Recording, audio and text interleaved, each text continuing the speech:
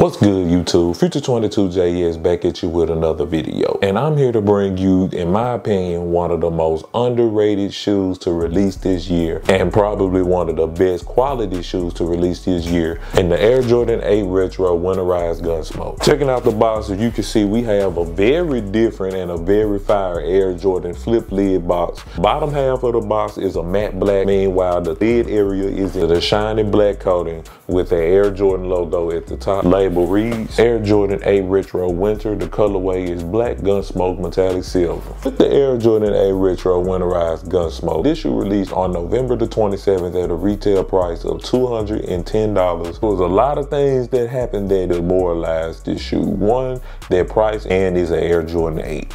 And on top of that, I think the shoe released the exact same day as the Almama Year 5. So I don't think there's hardly anyone in the sneaker world other than Air Jordan 8 fans that was looking out for this shoe. I said that the next winterized Air Jordan I was going to grab. I never realized how clutch they come on those snowy and rainy days. I don't have that Air Jordan that I could just put on in some bad weather and still manage to go to a function with a decent shoe on. This one really appeals to me because it resembles the Air Jordan 8 Chrome so much, and that's my favorite Air Jordan 8 of all time. With it physically looking exactly like the Air Jordan 8 Chrome, and with it being made of winterized material, it was a no-brainer for me. So getting into the specs, you can see we have a predominantly all black upper. We have a black and gray Air Jordan 8 outsole, which I've always said is the best outsole in the Air Jordan line. We have a mixture of black and chrome hits on the midsole, and with the iconic Air Jordan 8 patterns on the back heel. Typically on Air Jordan 8s, this pattern is painted on the shoe, but with this one, there's a thick piece of TPU material covering the pattern in a light gray. So coming up into the uppers, now most of the shoe is made up of suede, but on the straps that's going across the forefoot is a real rough, rugged leather. I can't really give you an exact description of what it feels like, but it's sitting everywhere in your malls. So make sure you go check it out in hand. Rain is rolling right off of this, snow is sliding right off of this, and it's complemented by some nice rugged suede. Now on the sock liner, we have this very soft cotton lining all throughout the inside of the shoe. Classic and iconic Chanel Jordan logo on the tongue,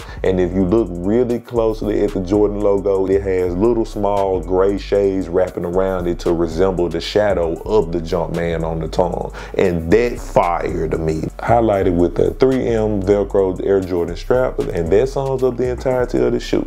So in the comment section below, you guys let me know, what do you think about the Air Jordan 8 Winterized Gunsmoke? I don't encourage you to go pay that $210 for this whatsoever. Just try to keep your eye out on Nike.com. They're sitting on their full size run as we speak. If you don't have the desire or the need to get a shoe that you think that'll sustain bad weather, if you already have that, black shoes come and go all the time. I highly recommend you grab if you need a shoe of this caliber. Now with sizing, I am a natural size 12, but this shoe right here is in a size 11 and a half, and it fits me perfectly. And this shoe 100% is comfortable. I don't rock it with my straps tied neither, so that might play a factor, but I'm telling you, if a half size down is available, you can grab it and you will not be disappointed. If you have a wider foot, you might need your true to size, but my foot being kind of slim and narrow, all I did was grab the 11 and a half. It was a perfect fit. That basically sums up the review. My name is Future22JS, and always know that there is no ceiling to your inner potential.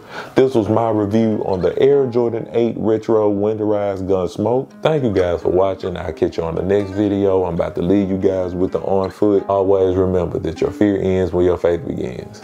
Peace.